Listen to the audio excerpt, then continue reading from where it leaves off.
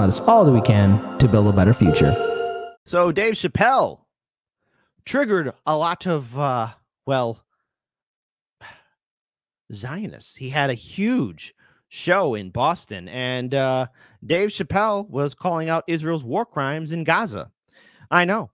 Let's go ahead and pull this up here. We got a short little video as well as an article and some commentary from Dave Chappelle himself. So let's play this video. Now, right now, it is muted due to copyright music, but let's go ahead and play it. So comedian Dave Chappelle criticized Israel during the live performance in Boston on October 19th, prompting some audience members to walk out, according to a report by the Wall Street Journal. Oh, my goodness. How could that happen? How could that happen? Chappelle condemned Hamas' October 7th attack on Israel that left some 1,400 Israeli dead, but blasted what he claimed were Israel's war crimes in Gaza. Now, if we've been paying attention to social media, all across YouTube, Facebook, Instagram, and Twitter, there has been a wave of censorship for those who have been calling out those crimes.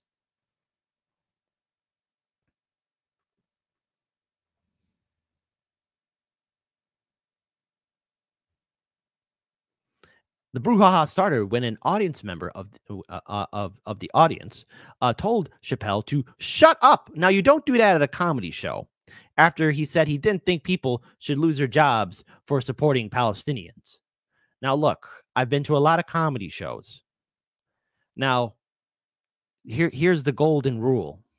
You don't interrupt the performer. You don't do that unless you want to be dragged through the coals. Now, occasionally, the performer on stage might point to an audience member here and there, have a little conversation with them, and then add them into their joke. Just a little bit, you know. Hey, but that's out of fun. It should be considered a high honor. But you don't be stupid and challenge the performer. You just don't do that, especially somebody like Dave Chappelle. You just that's one of those big no-nos.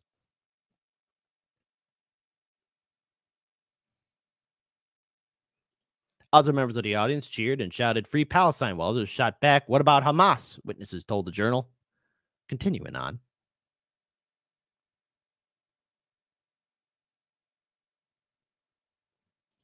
A spokesperson for Chappelle told the outlet that the comedian denies being in Boston that night, despite the show being listed among his dates by ticket outlets. So let's go ahead and go a little bit further.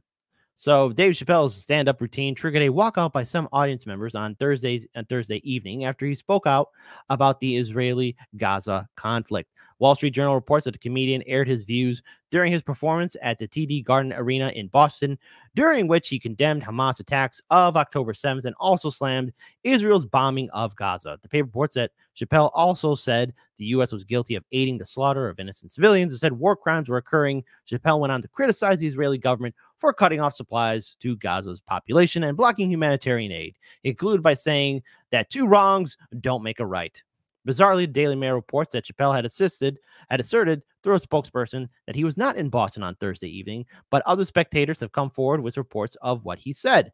The Wall Street Journal reports that while one audience member told Chappelle to shut up, others cheered and shouted "Free Palestine." Some audience members walked out and later posted on social media saying how Chappelle's words had made them feel unsafe. Oh no. Words make you feel unsafe. Oh no, somebody said something. Hey, listen, that's life in general. Everybody, including you, the audience, we've all been living in a world where people say things, okay? Now, if you pay money to go to a comedy show and you can get easily triggered and offended, maybe going to a comedy show isn't for you, okay? You can't let words from a comedian whose job is to make fun of and criticize every single thing, because that's what a good comedian does. A good comedian criticizes and ridicules everything and knows how to make the audience laugh. Yes, it might make you feel uncomfortable, or maybe you don't want to laugh at it, but if it triggers you so much where you got to curl yourself into a little ball, stay inside. After all, it does cost $300 to go outside. Just save your money, okay? And you know what? Matter of fact, don't watch Netflix. There's going to be something there that's going to trigger you. Don't go onto YouTube because there's going to be something there that's going to trigger you. Turn off all your social media. Just live in a little dark corner and just curl yourself up and wrap yourself in your little blanket. And that's how you should live life. Because if you're going to think that somebody's words are going to make you feel unsafe, Well, then too bad. Too bad. The audience was cheering Chappelle on during his triad. I was sick. We were sick. I turned to my friends and wife and said, I think it's time to go. You paid money. You paid money to see a show. Comedians make fun of everything and everyone. Okay? I've hung out with a few comedians. That's what they do. Okay? Don't be stupid with me. The audience was, after all, he goes on to say the audience was cheering and everything else. We walked out and met up with many other Jews leaving the show. Never in my life have I felt so unsafe and so fearful of what I was witnessing. Oh my goodness. What? What were you witnessing? A comedy show? To be afraid? To hide in the corner? Be in a little blanket? Now, of course, this isn't the first time people tried to cancel Dave Chappelle. It is by no means the first time Chappelle has experienced controversy for his words. In 2022, his Netflix comedy special triggered complaints from a streamer's own staff for his comments on the trans community. Netflix refused to pull the show from its platform, saying it was committed to upholding free speech. And that's the whole thing about comedy. That's the whole thing about comedy. It's supposed to make you feel uncomfortable. It's supposed to make you think critically.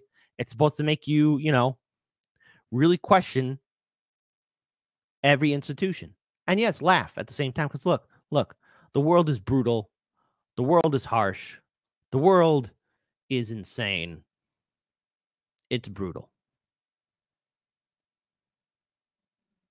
So we deserve to laugh. And because of that, everyone should have a chance to, get out of their little safe space. If you're so easily triggered by Dave Chappelle, if you're so easily triggered by anyone giving any kind of criticism towards the Israeli government, well, then too bad. All right, because we've seen this wave of censorship. We've seen adult actress Mia Khalifa get censored. We saw some models getting censored as well. We saw journalists lose their jobs or get fired. We're seeing people being deplatformed. We're seeing people being censored.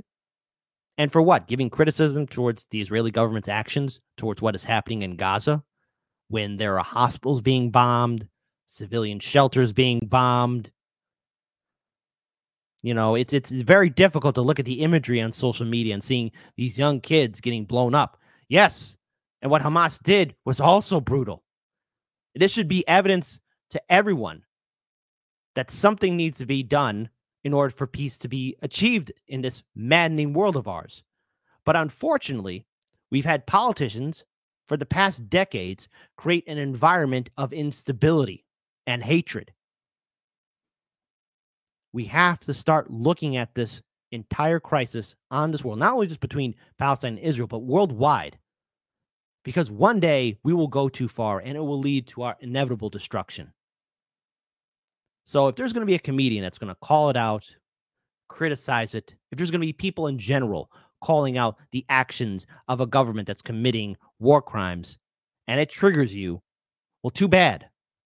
There's a thing called free speech, and we need to use it for as long as we still have it, because it is at risk.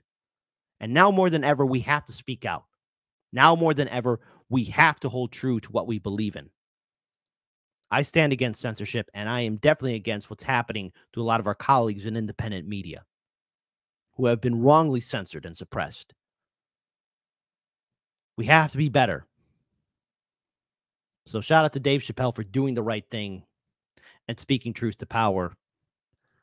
Never let anyone censor you.